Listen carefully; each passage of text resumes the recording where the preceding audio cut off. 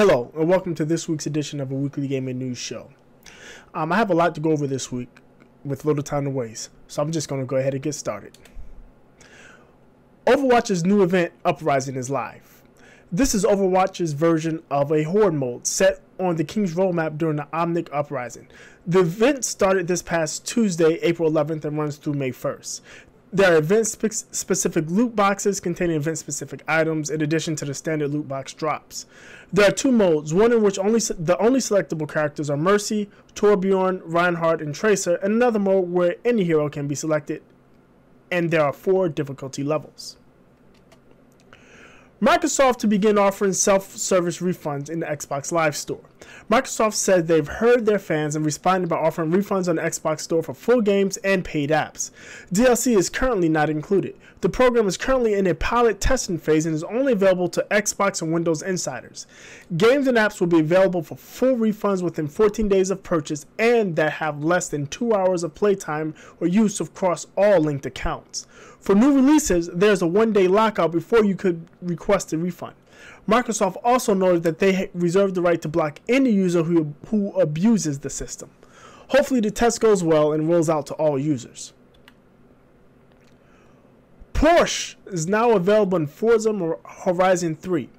With Porsche's exclusive licensing deal with EA ending in 2016, Microsoft wasted no time in bringing them back to their Forza series, starting with Forza Horizon 3. Available now via the Porsche Car Pack, the $6.99 for $6.99 on the Xbox Live Store, are 7 Porsche models. There are the 1955 Porsche 550A, the 1960 718 RS60 Spider, the 73 911 Carrera RS, the 95 911 GT2, the 2016 Cayman GT4, the 2016 911 GT3 RS, and the 2017 Panamera Turbo. In addition to the car pack, Porsche entered a 6-year pact with Microsoft's Forza series that have Porsche as a sponsor in Forza's third season of the Forza Racing Championship with the Porsche Cup. Previously, Porsche vehicles were exclusive to EA games, mostly the Need for Speed series, outside of a few sub-licensing agreements that had been struck with EA. Sonic Runners Adventure leaked a new mobile game. It seems that Gameloft, via their support page, let the cat out of the bag on a new mobile Sonic game, Sonic Runners Adventure.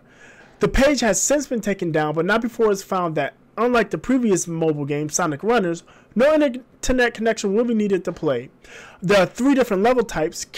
Characters are in hero teams. Additional characters can be purchased with rings in the team screen or unlocked, and there is a time mode.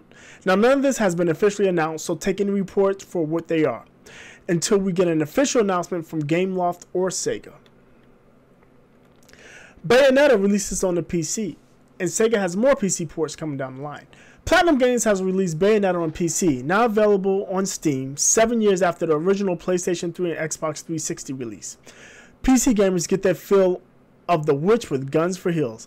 The game is available for $19.99, and if you purchase it before April 25th, you will get access to the Digital Deluxe Edition, which includes avatars, wallpapers, original Climax Edition digital art book, and a 5-track digital sampler at no extra charge.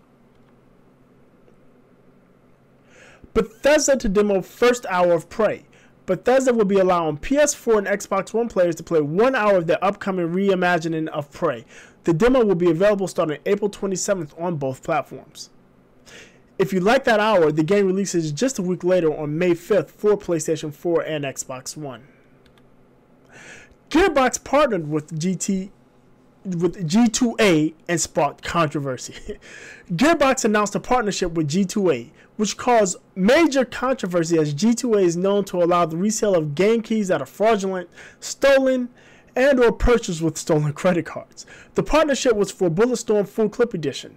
Gearbox attempted to save face by making an ultimatum to GTA and then ultimately canceled the partnership after G2A failed to comply with their request. G2A responded in part with a statement that read, "Unfortunately, sometimes they do not understand how G2A.com works, and this misunderstanding causes them to mislead the public about our company." Nintendo to stop selling NES Classic. If you haven't gotten your NES Classic, start looking now, as Nintendo has announced they will be discontinuing it in North America. In a statement to IGN, Nintendo says throughout April, NOA territories will receive the last shipments of Nintendo Entertainment System NES Classic Edition systems for this year. We encourage anyone interested in obtaining this system to check with the retail outlets regarding availability. We understand that it has been difficult for many consumers to find the system, and for that we apologize. We pay close attention to consumer feedback, and we greatly appreciate the incredible level of consumer interest and support for this product. They went on to say that the NES Classic was never meant to be a long-term product, and extra shipments were added on their original plan to meet high demand.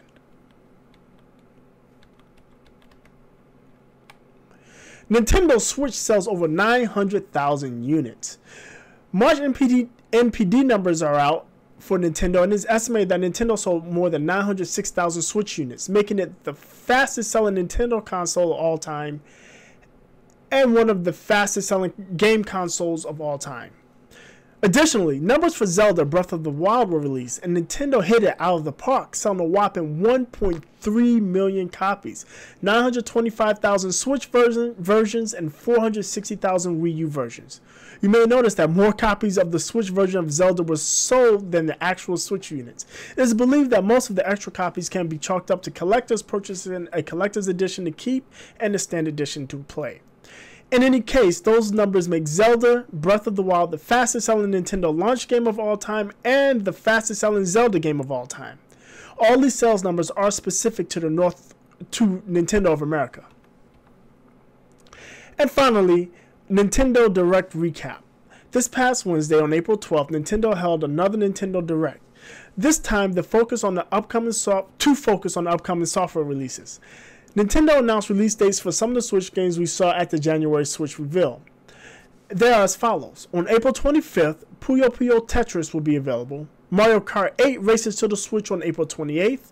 On May 11th, Minecraft Nintendo Switch Edition is available. On May 23rd, we get Disgaea. And then on May 25th, Ultimate Street Fighter 2, the final challenges drop. Moving on to June, ARMS gets released on the 16th. And in July, the 21st, one of the most anticipated Switch games, Splatoon 2 gets released. On July 25th, Fate Extella the Umbral Star also hits Switch.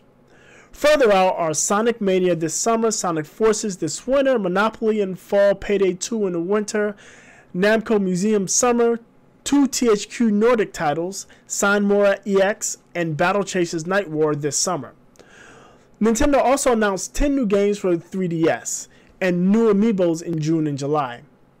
And finally, for those that want to dock the Nintendo Switch to multiple TVs without moving the dock, the Nintendo Switch standalone dock goes on sale on May 19th. That will be all for this week's show. I thank you for watching. I cannot leave without mentioning our sponsor, Street Fighter New Challenger, the go-to destination if you want to improve your Street Fighter V skills. Street Fighter New Challenger offers coaches, weekly online tournaments, and has a very friendly and active community that is willing to step you through the basics as well as advanced techniques. Have a character you want to get better at? Or learn from the ground up? Street Fighter New Challenger offers character-specific coaches to get you well on your way. Go to www.newchallenger.gg today and start yourself on the road to being a great Street Fighter V player. And finally, watch or listen to a weekly gaming news show Sundays at 7 p.m. Eastern Time, 11 p.m. UTC, simulcast live on YouTube, Twitch, and Facebook. Archives are available by noon the following day. The video archive is available on our YouTube channel, while you can get the podcast from most podcatching apps, iTunes, Google Play, or TuneIn Radio. We'll see you there. And on a programming note, there'll be no weekly gaming news 10 and 10 next week, April 22nd. And the April 23rd episode of a weekly gaming news show will be moved to Monday, April 24th at 7 p.m. Eastern, 11 p.m. UTC.